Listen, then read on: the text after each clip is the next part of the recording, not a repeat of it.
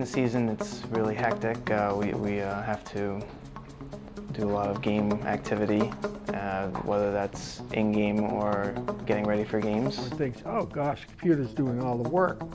But it takes the same amount of people to input and keep track of everything to feed into the computer than it did in the old days when you were doing it by hand. A day off on a game day would start to making sure everything online is accurate and ready to go for those that are interested in coming and getting information. Every media guide, and we do one for every sport, is available on the web. What our role is that we take the statistics for those games and we tend to the media, so we are at their beck and call for whatever they need, whether that's, again, game notes or stats or food and drink. The biggest thing after that is making sure this beautiful new press box we have here is set up with our stat monitors and our game files to accurately record statistics. We all have software packs that all we have to do is enter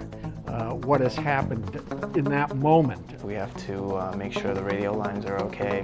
We have to set out place cards for everyone to sit. We have to make sure we have enough seats for everyone. That all kind of just leads up to the build-up and excitement of the game. Once you hear that music start coming on and the kids skating out, it's a feeling unlike anything else. Well, we have to coordinate, obviously, with the control room. The control room helps us with replays. We have to do script work together, so if one of our players has an achievement that we want to recognize, we'll give them the script and they'll take care of it with the PA. Talking to John Group on taking how many people were here at the games to get our attendance figured out. We have always had a good cohesion in the athletic department. What we do is a pretty behind-the-scenes job. I think this is a great place, and I really believe in what we do here, so I really want us to do well. We seem to do better every year. The best word I can describe this department is its uniqueness, and